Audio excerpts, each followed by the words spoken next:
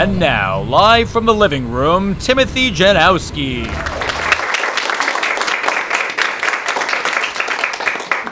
Hello. Hello. Hello. Nice. This is like a two-way street that's going on right now. Thank you guys for coming. Sure. Well, actually, I know you all personally, so I have a lot of dirt on all of you, which I would have held over your head passive-aggressively for the next 5 years had you not come, so in that case, you're welcome.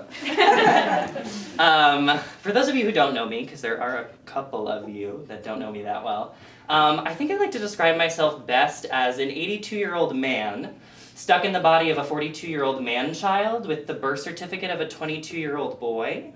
Yeah, so I'm definitely an 82-year-old man because I love my dinner's early bird and at Red Lobster. I get winded walking up any flight of stairs. Doesn't matter how many steps are in the flight, just looking at it makes me breathless. And I'm also constantly exhausted, which is ridiculous because I'm vigorously unemployed. You know about that. I feel that. The closest thing I have to a job right now is doing my laundry, and even that I don't do all the time. You know, it's like I live in this constant state of having to do my laundry despite having just done my laundry. I don't know if you've ever experienced this. I have a lot of empathy for housewives now. It's like I put dirty clothes into the washing machine and new dirty clothes appear in my room instantaneously. You know, like there's some sort of weird glitch in the hamper matrix. Like, woo! It's spooky. I'm a 42-year-old man-child, and I've kind of decided this because I sit on the couch a lot, I watch a lot of TV, and I think toilet humor is funny always. And you're allowed to judge me on that, but if you don't think toilet humor is funny, the next 20 minutes are going to be really excruciating for you. And I know you all personally, so you can't leave. So that sucks for you. I'm also a 42-year-old man-child because I have rampant IBS. Which you would totally think is like an old people disease, but obviously it doesn't discriminate because here I am. IBS, for those of you who don't know, stands for irritable bowel syndrome, but I just like to call it the in-between shits. Such as in between every major meal of the day, I have to spend 30 minutes on the toilet praying my butthole doesn't fall off. It's really fun. It's cute. It's a good look for me. I don't know if you know this, but they now actually have apps where you can rate public toilets and your experience pooping in them. This is a real thing that exists. You can say how good the flush was. Do the locks work? Is the sink great? Do the lights go off because they're motion censored and you've been sitting there for too long? And now you have to wave your arms around like a wacky wavy inflatable arm man, you know, outside a car dealership. Just for the lights to come back so you can feel like a person again, because for those few seconds you disappeared into the abyss. And this is a great invention for someone like me, because sometimes you're just out, right? You know, you get hit with your lunch poop and you're like, where'd I go? But I'm also, I'm a bad pooper. So let me explain what I mean by that. I get very nervous. I get stage fright when I have to poop, especially when there's a line and there's one stall. So I've come up with this little charade that I do when I'm online. So if I'm next in line and a person comes out, I wait a little bit, I hold the door, and I wait until they're out of earshot, and I go, oh my God, what happened in here? And then I shut the door. Because I want to prepare the person behind me for what I'm about to do. But I don't want to take any responsibility for my actions. So I do my do. And when I'm done, I open the door and I go, that was the worst experience of my entire life. It had to have been the lady in front of me. What did she eat? And then I make a quick escape. It works every time. I love playing the victim. It's a Sagittarius thing that I do. It's very quirky and fun. The other reason I'm a 42-year-old man-child is because I'm prematurely balding. I'm not happy about that. I know it's a good look for some people, but I'm just like not ready to accept it. Do you know what I mean? You know, it's like, and you know what, genetics kind of really messed me up in that part because it's like I have hair on every part of my body that I don't need it except for the one place that I do. It's like the hair's there, we're just like, peace out! And they decided to take early retirement. So they're just like sitting on a lounge chair somewhere in Boca Raton waiting for the shuffleboard tournament to start. and I hope they're having a good time because I'm not throwing any parties here. They did give me a good 22 years. But some bad marriages last longer than 22 years. So I feel like my hair could have really done the bare minimum by just like clinging to my scalp a little bit longer, if you can exist under the same roof and pretend to love someone for more than 22 years, you can really just stick it through, When you look up premature balding on WebMD, which I know you're not supposed to do, you're not supposed to look up anything on WebMD because you always end up spiraling and then for 48 hours you think you have cancer. And I think I'm okay. I really do think I'm okay, but if I pass out, check WebMD. It gives you a nice little bulletproof list of all the different reasons that you could possibly be losing your hair. One of them is genetics, so probably check. I come from a very long line of thin hair. Another one is bad diet. Definitely check. You heard about Red Lobster earlier. The other one is poor sleep habits, and I'm 22, so obviously, definitely check. And then the last one is undue stress and trauma. Check, check, check, check, check, check, check. And I kind of like to attribute it to the fact that I am constantly anxious, sometimes depressed, and always gay. Yeah, I feel like that is, and there's nothing wrong with being any of those three things. Like, believe me, like, I like those things about myself now, but I do feel like they're the holy trinity of traits no parent would ever wish upon their child, if that makes sense. Unless you're my parents. I just picture them on the Build-A-Baby widget on Amazon.com. You know how babies are made. Yeah.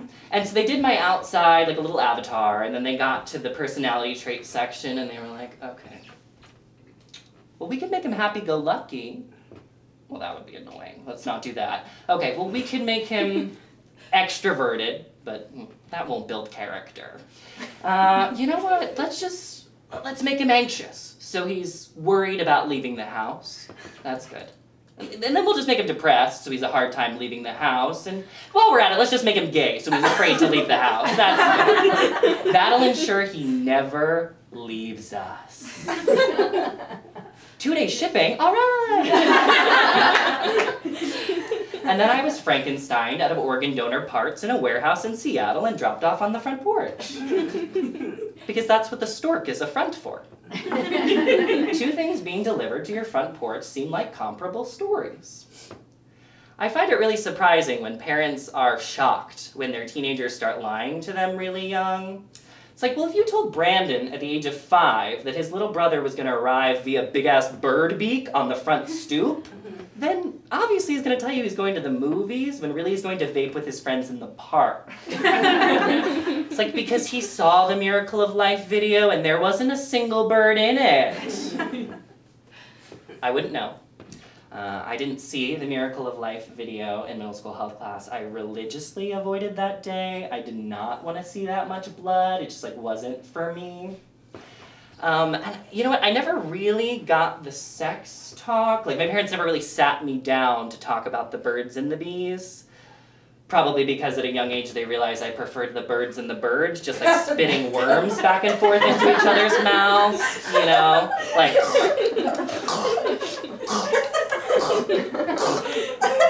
You get the picture.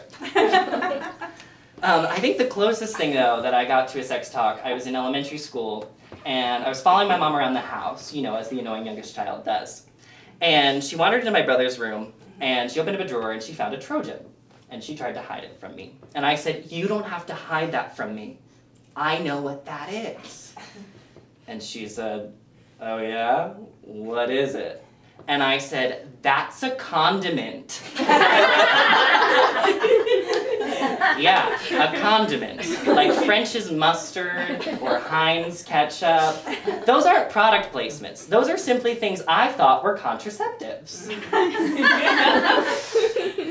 She laughed so hard that she'd immediately call my grandmother and tell her what happened. And I still had no idea that I'd said anything wrong because I was in 5th grade and I had the confidence of a much older man. It wasn't until months later that I was in a Target clearance aisle and I saw a beat-up box of condoms that I even realized I'd made a mistake at all. It was terrible. So you can probably guess that I had to defer to the internet at a very young age to kind of fill in all the gaps that I didn't get. So picture me like the Sherlock Holmes of Pornhub. I would put on my little houndstooth hat, and I'd snap on my monocle, and I'd tap the little mouse, because we had mice then. It was the early 2000s. And I would be ready. I'd take out my little notebook, and I'd be like, okay, all right, so we're going to watch this 10-minute video. Good. Okay. They're kissing, that's good. Okay, we've seen that in a Katherine Heigl movie before. Okay, they're gonna undress now, that makes sense. Okay, yep, we've seen that on General Hospital. Alright, and then he's going to take that and he's going to... Well, where's he even going to put that? He's not going to put it there. No, it's not going to fit there. It's not going to fit there. It's not going to fit there. It's not going to fit there. It fits! And I was traumatized. And I wasn't traumatized for the reasons that you would expect. It's not like I didn't like it, as you can tell.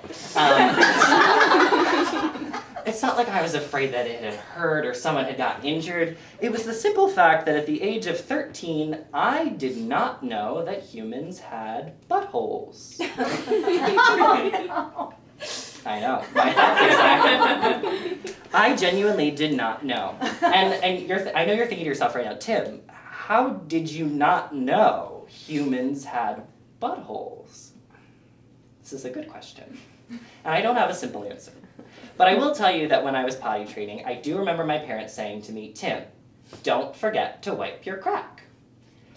And up until that point, my only reference for cracks were the things in the sidewalk that I was supposed to avoid as not to break my mother's back. Right? Cracks are thin lines, things can fall in, things can come out. So I just assumed in between my butt cheeks there was one straight line where poop exited.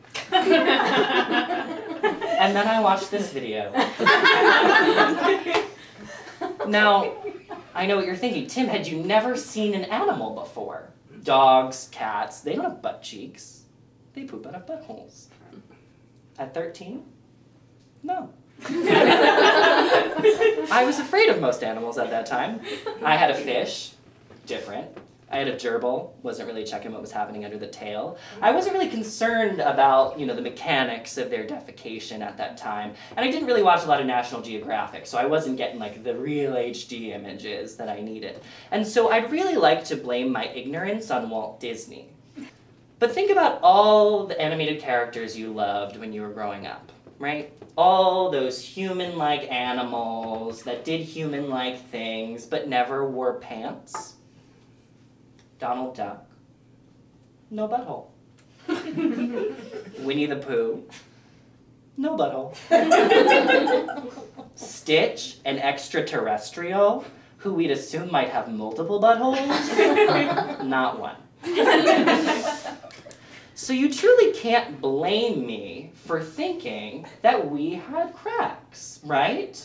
So right now, right here, if any of you are brave enough to take out your phone, I'm starting a movement. No one took out your phone. You're all right. It's okay. I promise you, Tara, go for it. It's okay. It's okay. When you go home tonight, I want you to open your Twitter app, and I want you to tweet #StopButtholeErasure. So that young children don't need to grow up as ignorant as I did. I have Sarah McLachlan on speed dial. She's already said she'd approve the song to go in the commercials. It's going to be great, everyone. Don't worry about it. I'm glad we unpacked that together. No. But obviously, I kind of use the internet to kind of figure out what's being gay. And now I love being gay. I'm very loud about it. But in a quiet way, because I'm an introvert, but I'm also a bitch. And I love being gay mostly because it's kind of like being drunk all the time. It's kind of like having a built-in excuse for all of your bad behavior, Like if you went to a party and you saw this girl making out with your boyfriend, you'd be like, what the hell, Brenda? That's my boyfriend. And she'd be like, oh my God, I'm so sorry, I'm drunk. And you'd be like, okay. You know, like the same thing would happen if you came home for Christmas and found me making out with your dad in your childhood bed. Like, what the hell, Tim? That's my dad. And I'd be like, oh my God, I'm so sorry, I'm gay. And you'd be like, okay. Because if you said anything else, you'd be a homophobic piece of trash. You know, you see how that works? Now, being gay isn't all pride parades and rainbows and the Gap trying to shove crop tops down my throat. It's also kind of annoying. And the reason it's annoying because when you're a gay man, by the transitive property, you have to like other men. And I don't know if anyone else has experienced this, but men are the worst. Just like blanketly the worst. If you looked up the worst in Webster's dictionary, you'd see a picture of every man ever right next to a bag of hint of lime Tostitos. Because let's face it, there's no hint about them, they are just lime. They should be called lime chips. I've written Tostitos many times, they will not return my emails. Whatever. But that was a generalization. Not all men are the worst. I am in a long-term relationship, and I know what you're thinking. That robot has feelings? To which I'd say, sometimes, beep boop.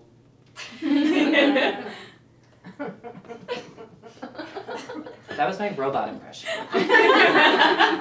And nobody even clapped. It's too late now, don't pity me. No, he's great. He's wonderful, he's creative, he's smart, he's funny, he's caring, he's 5'5". Thank you for laughing, that's not a punchline. Yeah, and it's not a problem. It wouldn't be a problem. It wouldn't be a problem if in the right light, he didn't look like he were 14. Yeah.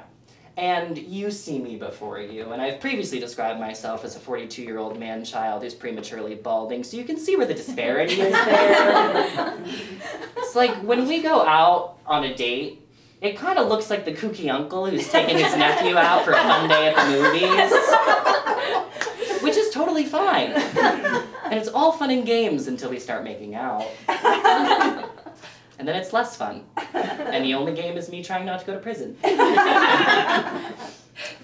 We went on a trip to Disney World recently, and I was kind of afraid to kiss him during the fireworks, you know, at the castle, because it's crowded. I was like, you know, these people are probably homophobic. And I didn't want to offend anyone. And I was also afraid that there was going to be this uppity cast member on a hot walkie-talkie real quick, like, we got a code Geppetto Pinocchio. We got a Geppetto Pinocchio situation. Send in the troops. And then a bunch of stormtroopers were going to descend on my location and bring me to Disney Jam. Which I can only assume is a very dark, very damp room where they play It's a Small World on a loop forever. And the next morning I'd be allowed one visitor and one phone call, you know, on the two-way glass they show you in all those fun movies. And my boyfriend would show up wearing all black with this big floppy hat and a big pair of sunglasses, and he'd sit down and I'd pick up the phone and I'd say, it's terrible in here.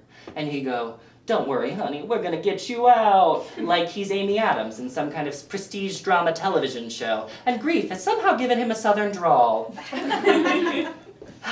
But you know what? I know my boyfriend is in it for the long haul, and I also know that he loves a good bit. So I would probably end up rotting in there for life. And the thing about that is that it's like kind of hard to trust people. You know, it's like exhausting learning how to trust other people. It's exhausting trying to find a job. It is exhausting doing my laundry in place of a job. It's exhausting waiting to get your table at Red Lobster. It's exhausting being a queer person, and it's exhausting being any person in society right now. I don't know if you feel that. So I feel like we should all band together, right? And if we just wished hard enough, in our next life, we all might get to come back as Instagram famous dogs. Right? Because they're universally adored. They're adorable to look at. They do little crossovers into each other's pictures where they scamper around and play together. It's wonderful. You know, they post one picture wearing only a sweater in a cafe, millions of likes. I post one picture wearing only a sweater in a cafe. I'm banned from Instagram for exposing myself. And then the cafe has to be shut down for sanitation reasons. Like, stop killing my vibe. No. But I do feel like if we're going to pilot this production, if I'm going to be I should be the first person to go and be reincarnated as an Instagram famous dog. Because I'm already most of the way there, you know? Like, I'm extremely hairy. I eat and sleep constantly, and because of the IBS, I poop wherever and whenever I want to. Speaking of which, I think I have to go change my underwear. That's it. Thank you, guys.